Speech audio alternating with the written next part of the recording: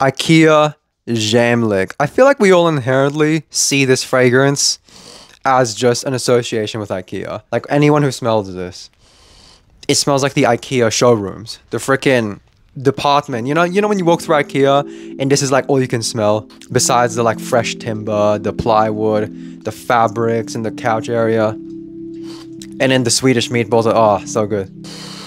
But Jamlik has a very specific kind of connotation to it. When people see Jamlik, they either see like, oh, that's a comforting vanilla candle, it smells so nice, or it just instantly reminds me of IKEA. Now, I don't know about you, but if you've ever wanted Jamlik as a fragrance you can put on yourself, not just as a candle, then then I found you, because this video is for you.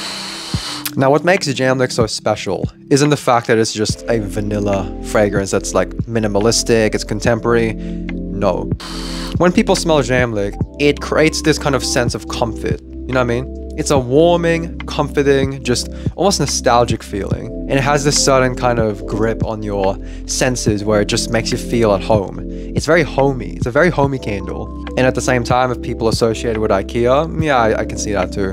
Literally smelling this, it's like when you're walking through the showrooms and then they have a random stash of Jamlik just sitting there. It's like, bro, it's not the candle area yet. Why are you showing me Jamlik? Sales tactic, you know what I'm saying? Now, Jamlik doesn't achieve this by just being vanilla. I've smelled a lot of fragrances in candles that are just vanilla, and really, that's not what this is. If Jamlik was just vanilla, it would be so one-dimensional and it wouldn't have those characteristics that make it so special.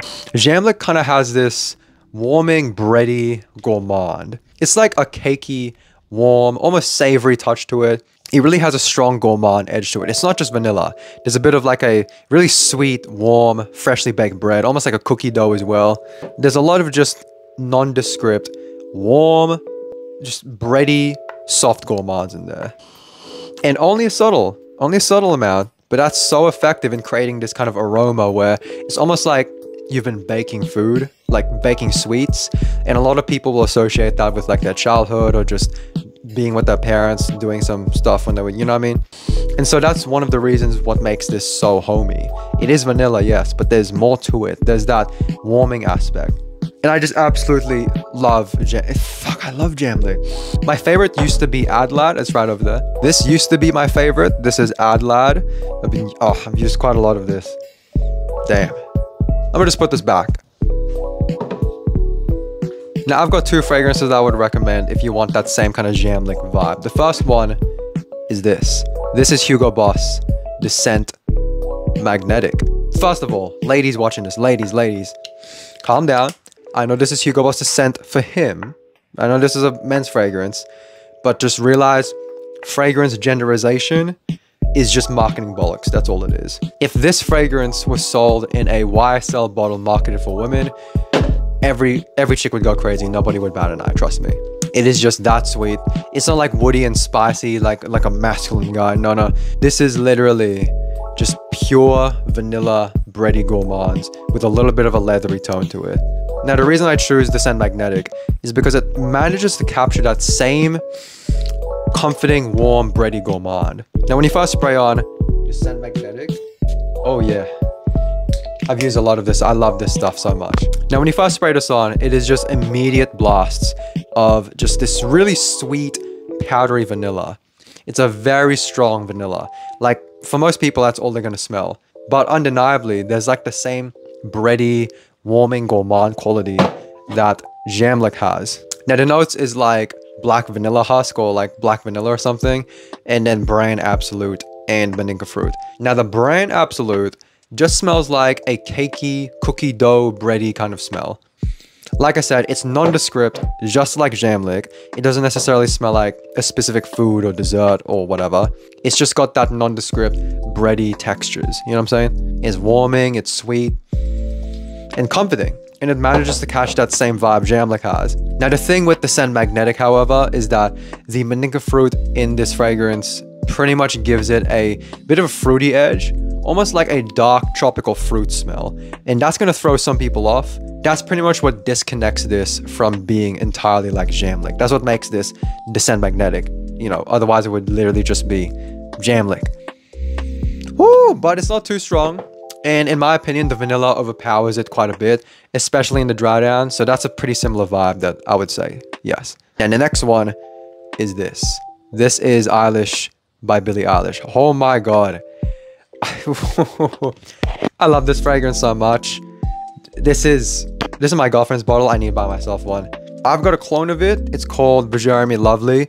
We'll talk about that in a second because there is actually something interesting to say about that. But Eilish is pretty much that same vibe. It's just that really simple vanilla, but it has that gourmandy, bready vibe that Jamlik has. And it's immediately vanilla, quite a powdery vanilla that is followed up by this kind of really sweet, almost sticky sugar and chocolate. And that's where it's going to set it apart from Jamlik. There is a bit of a chocolate vibe in this that kind of smells like Cocoa Puffs, kind of smells like a milk chocolate bar. I say milk, wait, I know. And the sugar in this kind of gives it a cold edge. And really that's what separates it from Jamlik. That's what makes it Eilish, not Jamlik. But it just manages to catch that same vibe. And here's the thing. If you watch Billie Eilish's interview on her fragrance, she literally says how she wanted this to kind of incorporate the smells of her childhood or something, where it's going to remind her of like baking with her mom or, you know, sweets and stuff, like an edible fragrance. And that's literally what it is. It has that same bready, cakey gourmand Jamlik has. And I mean, it's a match made in heaven. Like, what the hell, bro? Eilish, Billie, oh man, this in itself is just a nice fragrance in general. What's good? Now, about the Jeremy clone, Lovely. And this is Lovely by Jeremy. It's pretty much Eilish, but sweeter without much of that cold, sugary kind of freshness. In a way, it's a little bit closer to Jamlik, but there's a little bit of spices in this and a little bit more of a forward approach with the intensity sweetness, but it is very close to Billie Eilish's Eilish. The main difference I would have to say is that Eilish has more of that sugar. It's much more aerated, and Jeremy's one, Lovely, is much more sticky, sweet, but really not by that much. That's what I would have to say, the Scent Magnetic and Eilish. I'm sure there's others, but in my collection, those are the really two that kind of match the scent profile of Jamlik. I absolutely love Jamlik. I haven't lit this candle yet. I was gonna light it for this video, but I was like, I already have Ad Lad burning in the background. But Jamlik is, oh man, I freaking love Jamlik, man. Freaking love it. Much love to you all. Peace out. IKEA Jamlik. Hope you like this video because I love filming this. This was so fun.